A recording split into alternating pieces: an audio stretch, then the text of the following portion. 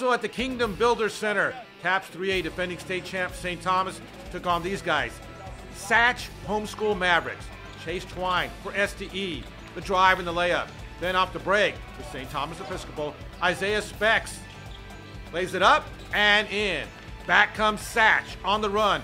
Eric Williams goes up. Look at him elevate and jam. Nice. They're up by 13. Time running out first half. Isaiah Specs, a long three, banks it in at the buzzer. 40-36, Satch at half. Second half, Deshaun Johnson drives, lays it up and in. 75-67. 35 seconds left.